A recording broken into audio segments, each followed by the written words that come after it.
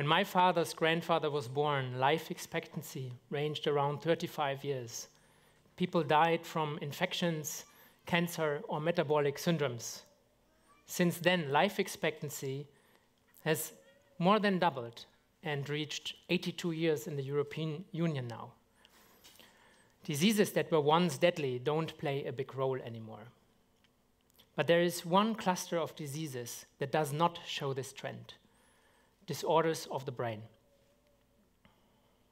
25 years ago, 9% of all invalidity pensions were paid due to depression or anxiety. Today, this share has increased to 43%. And what is even more alarming is that the number of teenagers who show symptoms of depression has more than doubled in the last 10 years.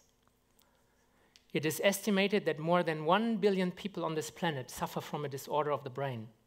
For example, depression, anxiety, addiction, ADHD, Alzheimer's, Parkinson's, psychosis, or epilepsy. Despite all progress in medicine, why don't we have effective tools to treat disorders of the brain?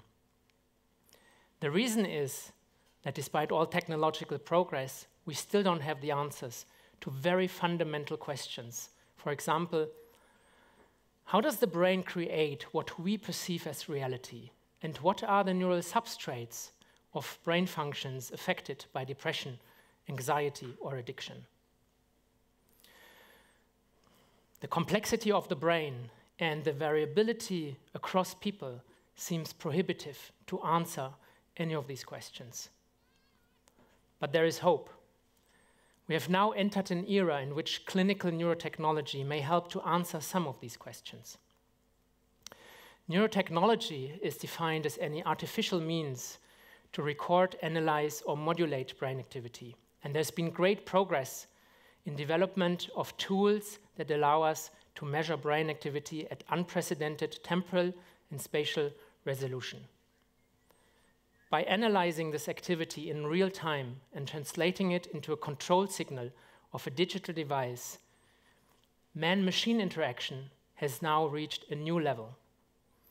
Using such a brain-computer interface, or BCI, it is now possible to control a robot or a drone just by thinking. The first clinically meaningful BCI was introduced in the late 90s when a patient who suffered from ALS and was locked in, so he was not able to speak or move, and he depended on artificial respiration, could select single letters on a screen just by modulating his electric brain activity. With this system, he could write a whole letter. In parallel, implantable brain-computer interfaces were developed for reconstruction of complex movements. Here you see a woman who suffered a brainstem stroke and who was incapable of moving any of her 4 limbs in a meaningful, functional way. After implantation of a neural implant, she was able to control this robotic arm in 3 dimensions and for the first time grasp a cup of coffee and drink it. However, implantation entails the risk of bleedings and infections. There is no certification for long-term use of such devices, and none of these patients have used the system outside of the laboratory in their daily life. There are also other disadvantages when implanting such devices. For example, the user cannot remove the device at will. And implanting such a device in hundreds of thousands or even millions of people raises a number of very complex neuroethical questions. Together with my team, I have developed a non-invasive brain-computer interface that does not depend on any implantation.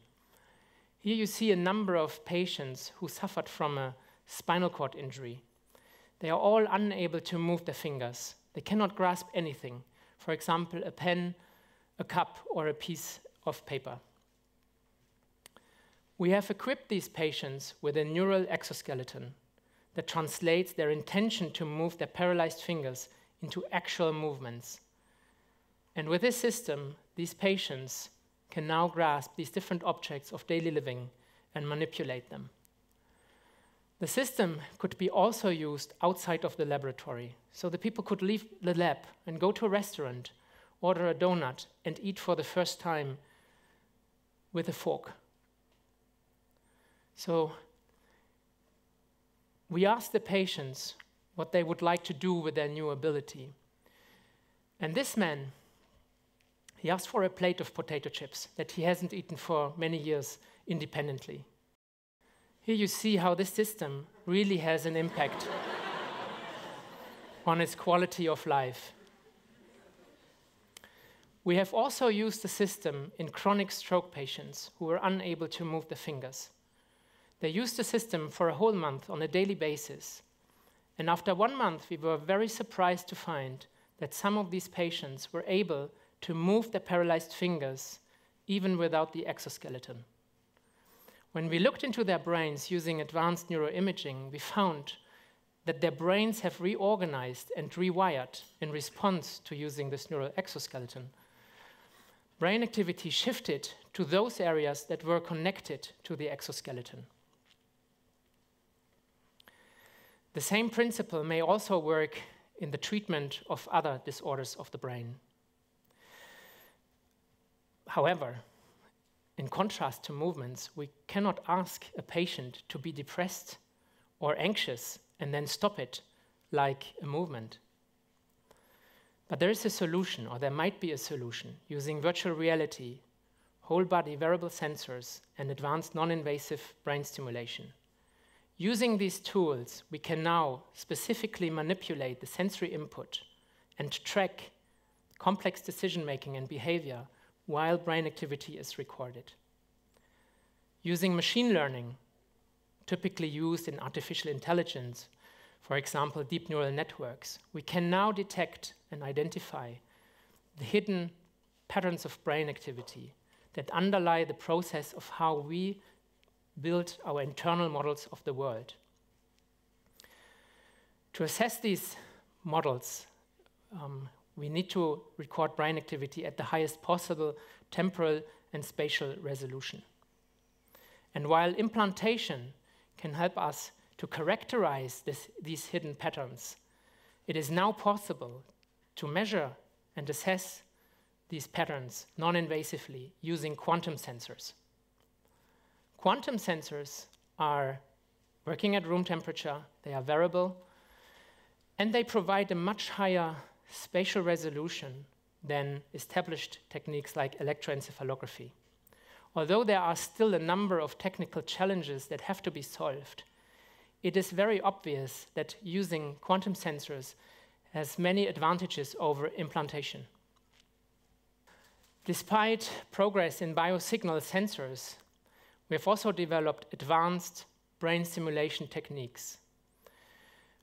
These devices reach unprecedented spatial resolution using electromagnetic fields. We can use these systems to target large-scale brain networks that are affected by depression or dementia. With support of the European Research Council, we have now merged all these techniques in a closed-loop real-time system, and we are working on using the system in patients with a variety of disorders of the brain. To see what is already possible now, let's listen a moment to Ms. Felsky-Krüger, who suffered from an incapacitating depression for more than a year and who was treated with non-invasive brain stimulation at the Charité. Ja, also ich war in einem ganz schlechten Zustand. Ich hatte ganz schwere Depressionen. Ich war 6 Wochen im Krankenhaus. Danach war ich in der Tagesklinik ein Vierteljahr und es hat nichts geholfen. Also ich konnte machen, was ich wollte. Es half nichts. Und ich habe immer nach Wegen gesucht, ob es andere Möglichkeiten gibt, vielleicht was anderes zu tun. Und da habe ich im Internet nach langen Recherchen die Möglichkeit gefunden, so eine Stimulation des Gehirns durchführen zu lassen an der Charité. Und da habe ich gedacht, egal.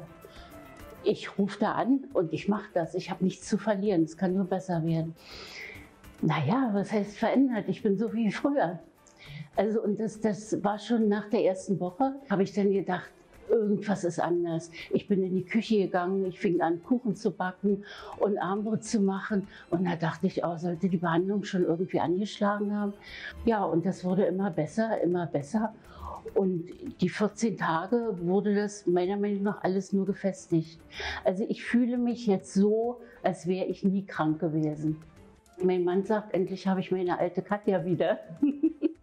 Ja, und ich rufe meine Freunde wieder an, ich mache Termine, ich rede ohne Unterlass, sage ich jetzt mal. Früher habe ich überhaupt nicht gesprochen. Ich unternehme was, ich mache Gartenarbeit im Haushalt. Ich habe ganz viel Lust, was zu unternehmen und ich lebe wieder. Ich habe ein Jahr nicht gelebt, ich lebe wieder und das ist die große Veränderung.